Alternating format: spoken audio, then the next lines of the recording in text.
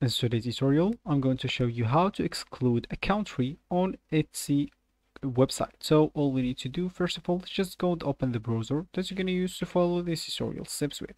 So of course, here in my case, I'm actually using Brave, but of course, in your case, you can use any other browser, could be possibly working for you. So once you open your browser, just go here to the URL section and type etsy.com and hit the enter button.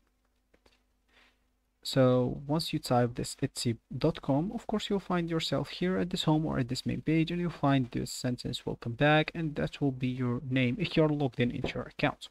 Of course, if you are not, you'll find at the top right corner an option called sign in.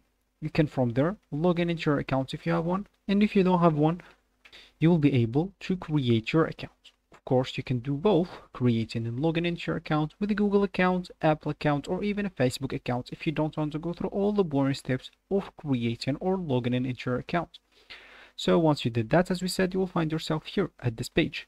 And of course, if you want, as we said in the beginning of the video, to exclude a country.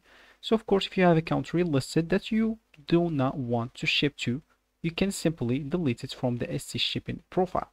That will mean no one from that country can place an order for the products using Etsy shopping profile. So what you need to do is just go to the shop manager at the top right corner, click on it once, and that will open this page for you. So of course from here, you'll need to go to the settings option right here and click add the shipping settings. That will open this for you. So of course for you, here you will have the shipping profiles, the US free shipping guarantee, and the upgrades if you want. Of course, if you have already set all of this, you will be able to exclude whatever country from there.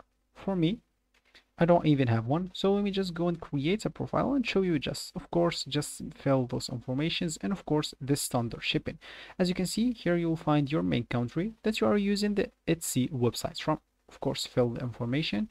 About everyone else, you would like, of course, to delete it if you want from here, or you can just add another location. Of course, it could be whatever country you would like to. So this will be actually for this tutorial. When you finish, just hit the save profile. For me, I'm just going to hit the cancel.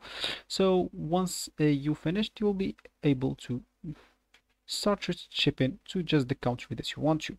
So this will actually for this tutorial. I hope you like it. Thank you guys for watching, and goodbye.